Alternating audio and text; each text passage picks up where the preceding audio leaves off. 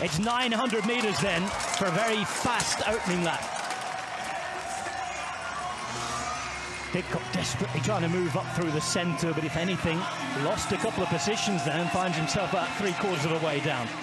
This is the Belgian de Froidemont in the national classic jersey, the blue with the Belgian flag on. Finished building it in the late 1950s. Skiing here in Watford, a crowd of around 42,000 on New Year's Day to watch the downhill just 10 years ago. As they got to the cobbles for the first time. Chance to stop and enjoy the viewers. Penders at the top, Schwarzbauer second, Colombo third, Frischneck, Litsche, then only his third mountain bike race of the year. He's played 2-1-2 for the moment. One in Albstadt, and it's pretty good going. There he is, left hand side, just making a move to stay with his front group.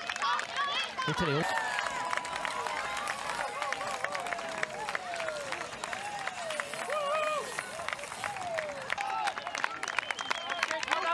Pidcock trying to move up and try to instigate a bit of a chase here. Found some space somehow to get past Carstensen. Not wanting to let the Frenchman get away. It's he who's closing the gap now. Josh Dubois in front, Tom Pidcock chasing. That lead that was developed and extended through the start-finish line has effectively been closed before we really get started seriously on this lap number 4. Well, here is Pidcock. And there wasn't much room here, but somehow there's a way through. Pidcock makes an acceleration, unable to shed too many behind.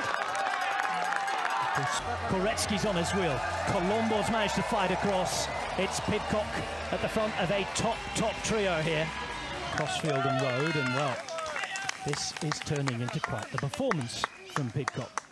Krugfredis playground they go again. Pidcock's acceleration there now has forced the gap. Koretsky starting to lose the wheel, and that meant that Colombo has been able to try and get there in the chase. Just a few weeks ago.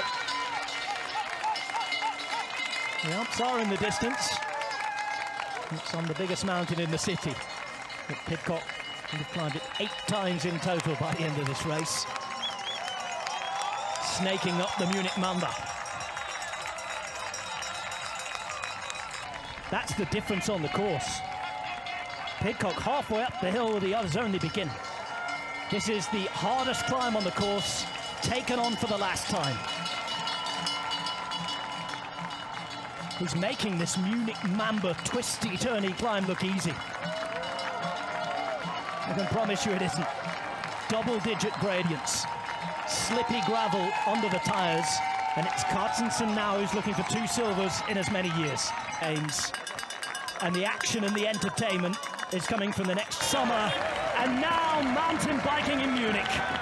Thomas Pidcock, a born bike rider, and he's riding away to make history. Up one final ramp, over the line, and Tom Pidcock is the first ever men's European champion in cross-country mountain biking from Great Britain. Perfection from Pidcock. The crossover star rides home to another win. He's only ridden 3 times this season on the mountain bike. Each time, nobody able to stop him. So it's Carstensen who's going to take the silver. Colombo there to take the bronze.